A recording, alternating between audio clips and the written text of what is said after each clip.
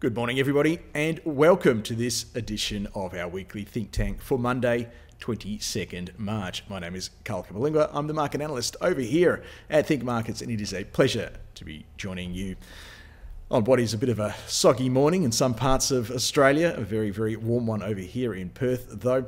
Hey, let's stop talking about the weather. Let's start talking about the Think Markets difference, which is substantial. $8 flat rate trades, your own holder identification number, unlimited phone support, and of course, no hidden platform or subscription fees. For fantastic reasons why you should make sure your next ASX share trade is with Think Markets.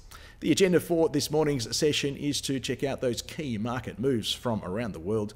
For last week, we'll see what's going on the COVID side of things, see what happened with respect to the macroeconomic data last week.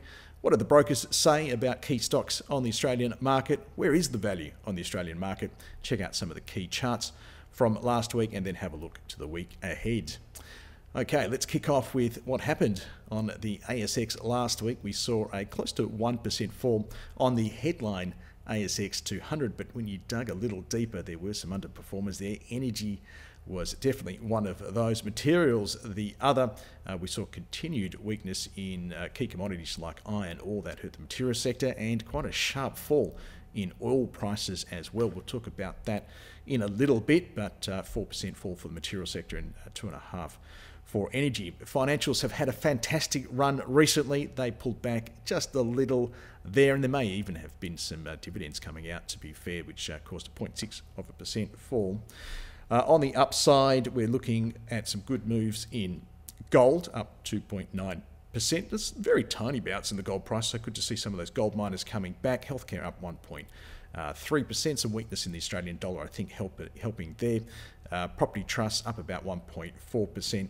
Telecommunications up about 1.8%. Utilities up 2%. The Australian Volatility Index down 7%, which means that investors are a little less concerned about things than they were the week before, but that not reflected in prices.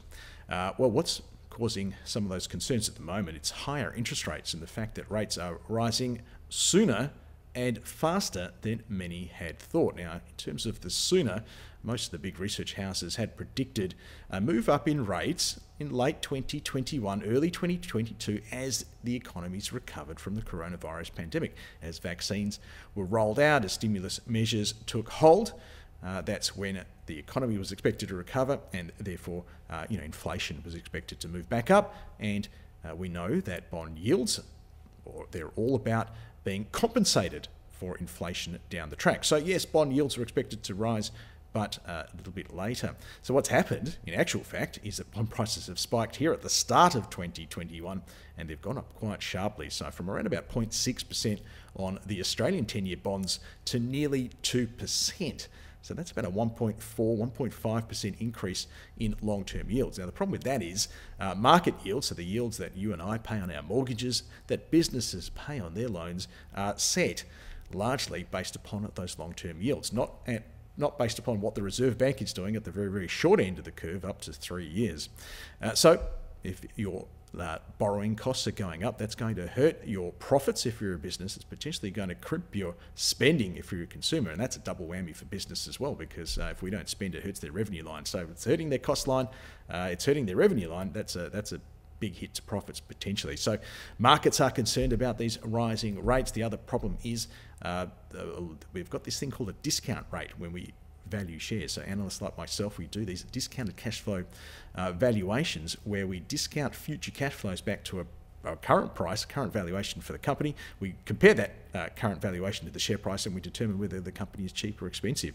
Now, long story short, the higher the discount rate, and discount rates are rising with these long-term yields, the lower the valuation that can be sustained by that discounted cash flow analysis. And that means, more generally speaking, that companies can be less highly valued as a result of these rising yields. So what's that, a triple whammy now potentially for rising rates? So it is important. Let's cut all the rhetoric here and let's talk about where they could go. So that's what the charts do. Cut through all the words and in a picture tell us what might happen. clear long-term downtrend. I've got 25 years worth of data here on our long-term interest rates, and we can see that generally they've been falling because inflation has been brought under control by central banks over that period of time, and that's facilitated a great period of economic growth, and as we know, fantastic moves up in share prices as well. That doesn't mean that they can't go back up, and from a very, very, very low base, and that's the thing. They've started at a very low base this time around, below 1%. Historically, we've never been there, so some sort of move back up was to be expected. Where can we go? I think 2.3%. I've drawn a bit of a band there, if this was a chart of a stock, for example, we'd be saying there's potential resistance there on the chart. Now, these are yields, so there's no point talking about support or resistance. This is the opposite of what the bond price is doing. So bond prices, for every bond you have a yield, and when bond prices go up, yields go down. And when bond prices go down, yields go up. So what we're actually seeing here in this chart is a move down in bond prices, okay, which is sending yields higher. So there's potentially some quote-unquote support there for bond prices around that 2.3, 2.5% level, which means yields probably will top out in that zone. And we're starting to see that longer-term trend area come in around there as well, which will probably help keep us down. Now, as we can see, historically, interest rates are going to be low, and that is supportive for economic growth and for company profits and for consumer spending as well. So it's an adjustment process. That's the message here. It's going to be a little bit painful in the short term, but in the longer term, I think it's still the level of rates we're going to achieve will definitely facilitate economic growth and therefore a stronger share market. Okay, we spent a lot of time on that because I think it is important for people to understand what's happening at the moment and how it impacts us personally, our businesses as well. And also this thing here, the ASX 200. So how does the Australian market respond to this? And we can see that we've had a great flattening of this curve. So we were going gangbusters through here. And all of this expected economic growth, the great stimulus measures that have been applied to the global economy, the vaccine rollout, some certainty in the White House, and we were going gangbusters and ready probably to go up again through here, and rates spiked, and that has absolutely flattened out our uptrend. Our short-term uptrend is now flat. You can see there from the orange area here and in the short-term trends, and we use a traffic light system here. So green means go. If we go red, that means be very, very careful. I guess it's probably you want to be quite cautious in your approach, lighten your portfolio positions, and then we've got the amber, which is be concerned about a change one way or the other. So we have that short-term trend very flat. In terms of the price action, we've gone very choppy. The peaks and troughs, it's very hard to say if they're up or down because some are up, some are down, and that creates, that indicates uncertainty in the market. And we have a lot more black candles popping in, certainly, than we were when we were in a more bullish phase.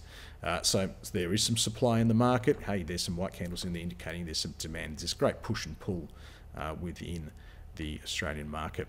Okay, key levels for the week. 66.48. When you're stuck in a range, these key levels start to become very, very important because we move past these key levels. It's telling us that the market's starting to sort itself out one way or the other.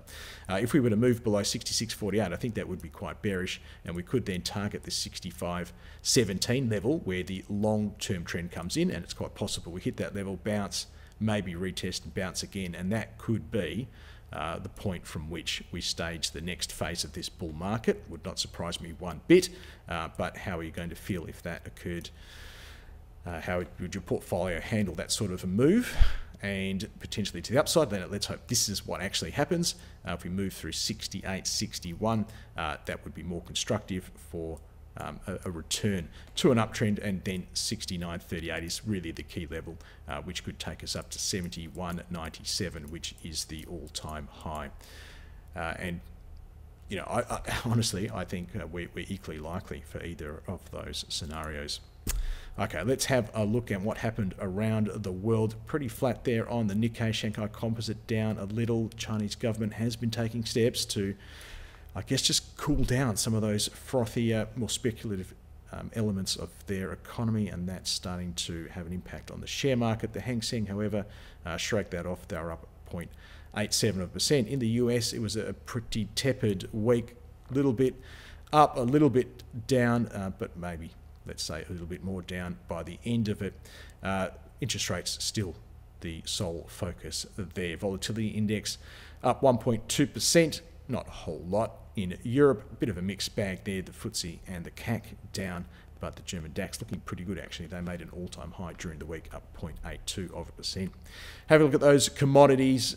They were going gangbusters over the last few weeks as interest rates have risen, tempering maybe some of the speculative enthusiasm here. We have seen a bit of a mixed bag.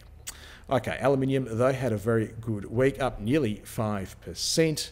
Nickel, good to see that bouncing back a little bit. That's had a pretty tough month. You can see down 17.2% still for the month, but up 1.6% during the week. Zinc bounced back a little. You can see they've had a tough month as well. Otherwise, the ones we do watch closely there, copper. Copper's, we call it Dr. Copper. That's usually a really good indicator of global economic growth. Down a little for the week, but still up for the month and well up for the last 12. And then iron ore, very important for us over here in WA, but also for the rest of the country. We saw that down 0.47% in Shanghai, and we can see some of the troubles that iron ore has had. We haven't said that a lot over the last 12 months, but certainly over the last month, there has been a pullback because that has been one of the areas targeted by the Chinese government. It was down 0.4% in Shanghai and then 0.9% in the US dollar price. But interestingly, the US dollar price has been pretty solid in comparison to what's going on in Shanghai. We did see it bounce back in some of those precious metals. All the talk is about this iron ore price, so let's have a look at a chart of it. And this is the Dalian Commodity Exchange in Shanghai. This is their benchmark May contract, and the pricing we're seeing here is in yuan per tonne. So when we see 1,005 as the key support level here, that is 1,005 yuan per tonne.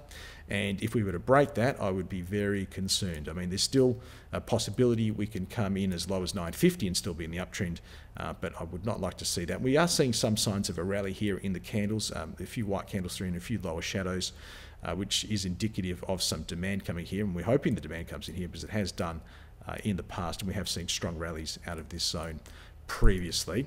So all is not lost for iron ore, but we do want to see it pick up very quickly, hopefully get back above 1126, but that would indicate that we're back in this short-term uptrend at least, which you can see is under a lot of pressure. The Fortescue chart looks very similar to this one right here. So if you're holding Fortescue shares, you're wondering why you've seen such a big drop in those shares over the last few weeks. It's because of this BHP Rio. Rio in particular has come back quite a bit. It's all because of this. BHP's been spared a little bit because of this move here in energy prices. Generally over the last month they have been moving higher. They're up a fair bit for the last 12. But during the week we had some data saying that inventories were higher. We had Russia threaten the US. I mean, the US there have been rumours and going around. Biden's had some words to Putin. Putin's had some words back to Biden, but the rumours going around about potential sanctions from the US on Russia, and Russia has again they've churned up their own rhetoric, and the theory is there that they could flood the oil market and push oil prices down, and that would hurt US producers as well. It would help a lot of us in terms of what we pay at the petrol pump, though. So I'm not sure if they'd follow through on that. Would probably hurt them more than that would hurt the US, I would suggest. But anyway, that has rattled the energy markets, and we did see some big falls there.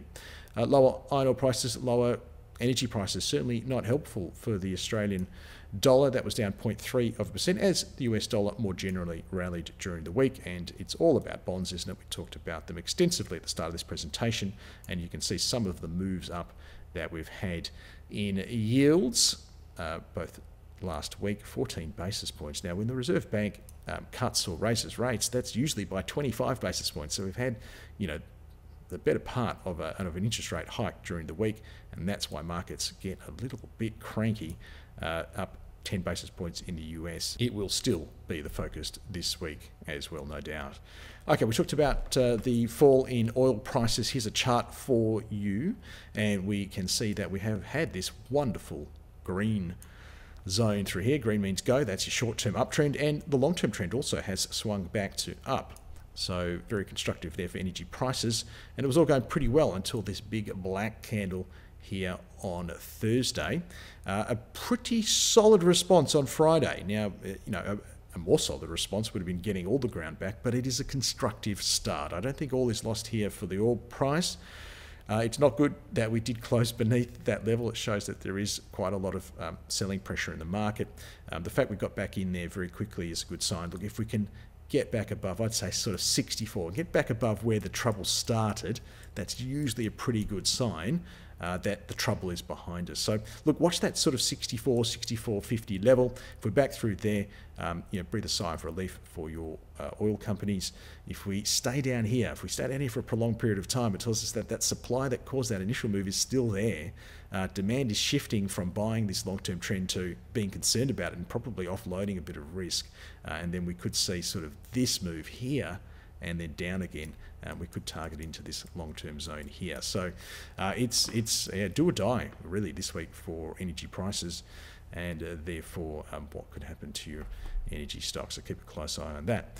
Something we keep a close eye on is how we're going this crisis. We seem to lurch from crisis to crisis, don't we? For this COVID crisis versus the global financial crisis. Now that's the orange line, and this time around we're the light blue line, and you can see how uncannily similar they are. I mean, these things are, 10 years apart, and yet markets have moved almost lockstep in terms of timing and magnitude in that period. Quite extraordinary. Now, if you believe this, we're maybe going to have a tiny little downturn here and then a nice move higher. Will it happen? Hey, who knows? These are just crazy prognostications, aren't they? There's no reason why they should be the same, but they are. Okay, COVID cases. We would like this European one to come down a little bit, potentially to facilitate a rally here. It's frightening to see this third wave, as they're calling it, come back in. Obviously, we can see India having some issues down here. Some of those European countries, I think Italy is flattening out, actually. That's a good sign, but we're seeing Spain on the way up, under control. Fingers crossed for now in the US, a flattening of a curve there as the vaccines start to get rolled out. Australia and China seem to be under control. But we're just looking for, is there any potential derailment of this recovery process in that chart? And apart from Europe, I don't think that's the case.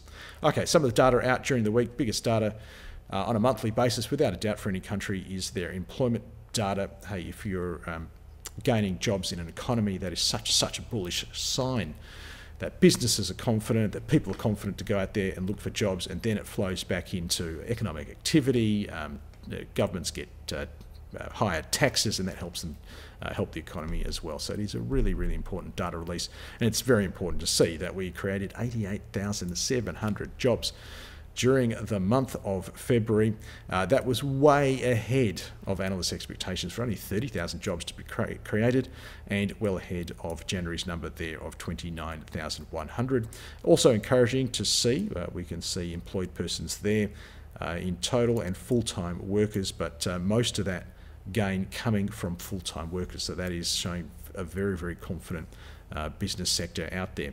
The unemployment rate, that dropped to 5.8% from 6.34%. It's not often you say we had, a 50 basis point drop in that unemployment rate, and that was even as the participation rate picked up a little. So a double whammy sign of strength there for the Australian economy, and that's going to feed back into company profits and through retail spending, consumer through consumption later on at some stage. So good news there.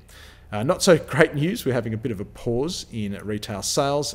There were some lockdowns. So there were some spot lockdowns, certainly here in my state of WA, but I think in Victoria as well, and that just put a bit of a dampener on those retail sales, down 1.1%. That was below expectations and below the previous month's print as well.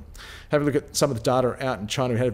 We call it the data dump, where we get fixed asset investment, industrial production, and the next two we'll talk about in a second. And you can see maybe why the Chinese government has taken some steps to just cool things down. They don't want to see things overheat. They don't want to see inflation come back into their economy and then wreak its negative effects. But we saw some crazy huge numbers come out during the week, and whilst they look crazy huge, actually that fixed asset investment was less than expected. So we were expecting this big bounce back in the Chinese economy. Huge spike here. And don't forget, it's not just base effects, of course. It's we came back from Chinese New Year, so we've really got really 2 months worth of data in this printout here. So it was all around about expectations, but slightly ahead there on at least retail sales and industrial production. The unemployment rate actually popped back up a little bit. That's interesting. We'll be watching that situation quite closely. Higher than expected and about 0.5% higher. So moving in the opposite direction to the Australian situation. Heading over to the US, we'll just whiz through these. The conference board, well, that was still on the up, but a little bit flat there, slightly behind expectations. US retail sales came in at -3%. Now, they had some pretty bad weather over there, so some whiteouts in Texas. You would have seen the news on that one. COVID is still creating some issues, but I think mainly the weather to blame for that one. So I don't think market's getting too concerned about that just yet. But it puts us on notice. We do need to keep an eye on it because it was actually still worse than expected. US housing market has been powering their recovery, so we do watch this one quite closely, and not great data coming out here. So we're seeing a little bit of a tick down on the National Association of Home Builders Index to 82. That was worse than expected and down from the previous month's 84. And then we've got building permits and housing starts. So permits coming down from 1,800 to 1,600 odd, and starts coming down from 1,584 to 1,421, and pretty steep downturn there, but it also probably impacted by some of the weather that we just discussed. Have a look at the weekly unemployment claims. They were worse than expected, 770 versus the 704, slight uptick at the end, but they are stuck uncomfortably high. Continuing claims also starting to flatten out now. They're just below that 5 million level, and this is why the Federal Reserve is going to keep interest rates steady at these very, very low levels and continue their bond buying program, the quantitative easing program, and that was announced during the week as well. So if you look at where the economy is, fair to say there's still plenty of slack out there. There's still plenty of work that needs to be done, and they are going to keep rates as low as they possibly can until inflation has moved above their target range. They're prepared to give a little on that to get as much as they can out of economic growth and bringing unemployment down. Okay, during the week we talked about those oil prices. A little bit ironic because we saw Citigroup and UBS come out and upgrade their oil price forecast for the week. So if we just grab the numbers here, Citigroup, they went from $59 to $64 a barrel US for the rest of 2021. And UBS went from 57 to 65.50, so an even bigger move there. And they gave us some data for 2022 as well. So they've gone from 60 to 62 for FY22. So that is indicating a bit of a moderation in this rally in the medium term anyway. But then we saw that big downturn in the oil price. So, energy companies, a bit of a push and pull there. They were looking pretty good at the start of the week and then looking not so good by the end of the week. But having a look at some of these broker calls, based upon those changes in their assumptions for the oil price, we saw Citigroup raise the Beach Energy target price from 173 to 175, maintain their neutral rating. They said that earnings for Beach Energy should rise by about 7% for FY21 and FY22. In terms of Origin Energy, they bumped earnings forecasts up by 5% and then by 26% for FY22, retained their buy and increased the price target from 550 to 560, I should say, that is UBS in this case. On Oil Search, Citigroup, they went up from 435 to 447, retained their neutral rating. They said that Oil Search is their top sector pick.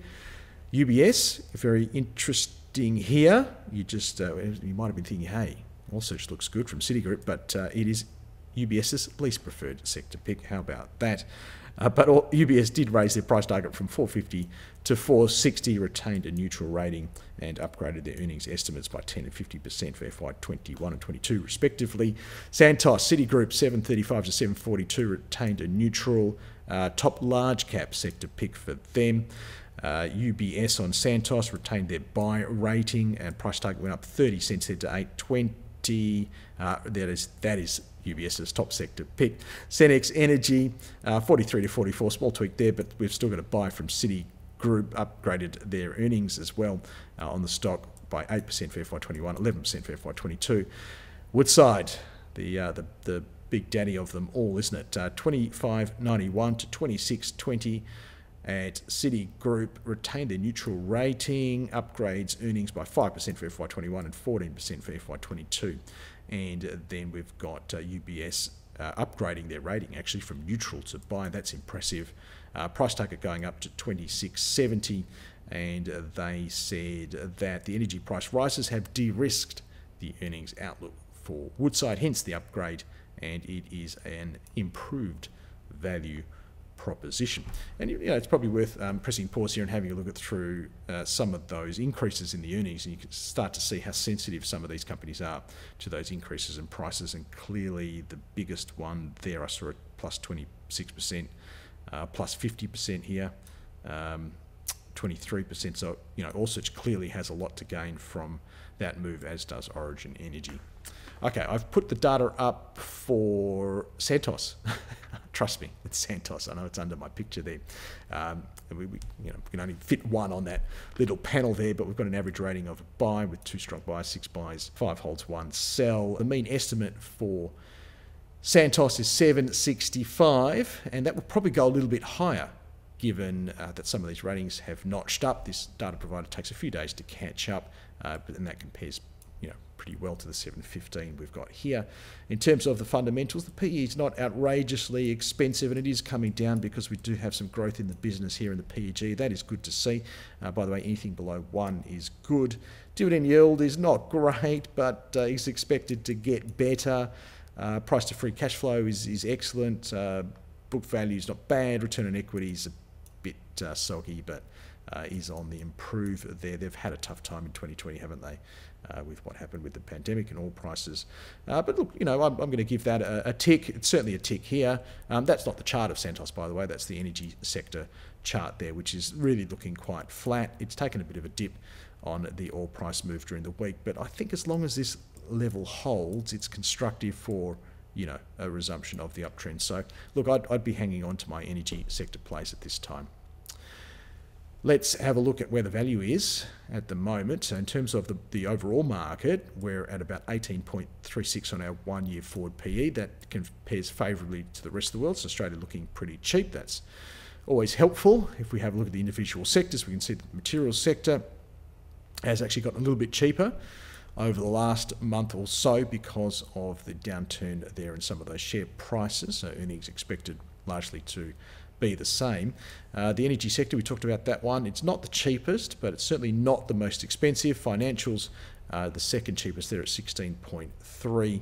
That trend is really the only sector that has any momentum at the moment, and IT is probably the other one to point out with its eye-wateringly high 61 forward PE, but that is a little bit cheaper than the previous 73 from a month ago.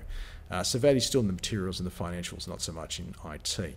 What about where does the market stand from a technical perspective? Well, what we're looking at here is a chart or a graph of how many companies are trading above their moving averages. So 5-period moving averages, 10-period moving averages. That's 1 month here.